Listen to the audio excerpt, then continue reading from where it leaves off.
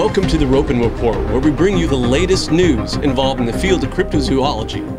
I'm your host, Michael Pinkston. Let's take a look at some of the headline stories for the week. Derry Borough Mayor declares Bigfoot as an official cryptid. A borough in Westmoreland County is now honoring Bigfoot in a way that most would not believe until they see it, so to speak. Derry Borough Mayor Grant Nicely issued a proclamation this week to declare Bigfoot as the official cryptid of the borough.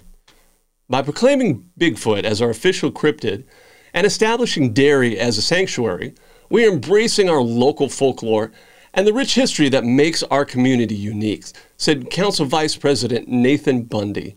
This proclamation honors the generations of stories and sightings that have made Derry and the Chestnut Ridge a destination for those intrigued by the unknown.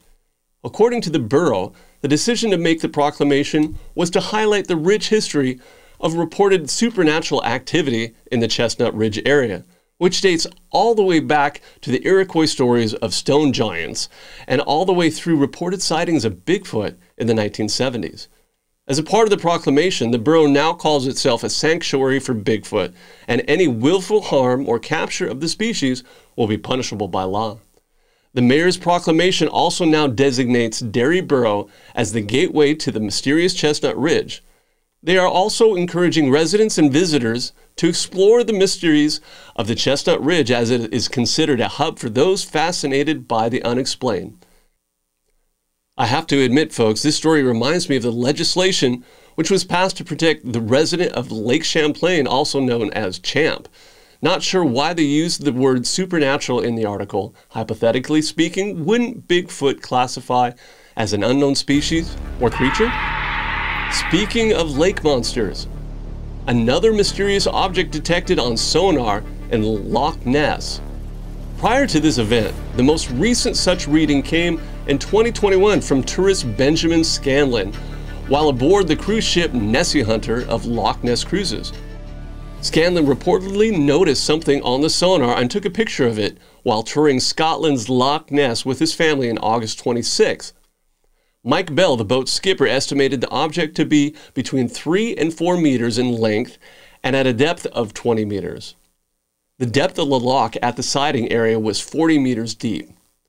This was Bell's second such sonar capture since first acting as skipper in 2019.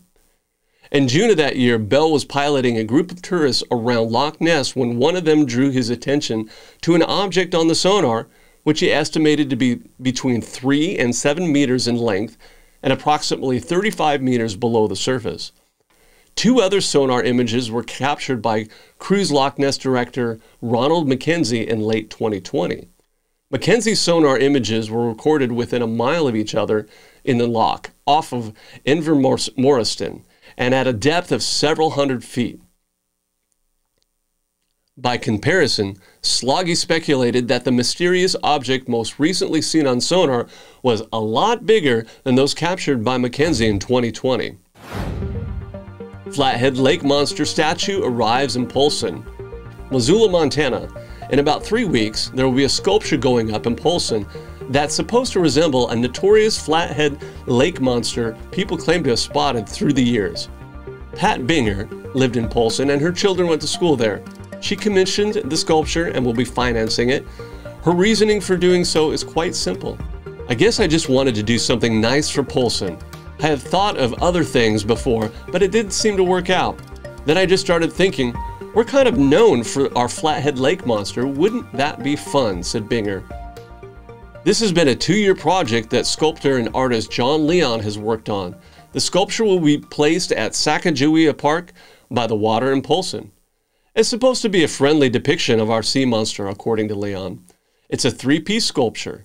The head is supposed to look like it's in the water, so the head is coming out at one end, and there's a hump on the body in the middle with a couple of fins sticking out on each side.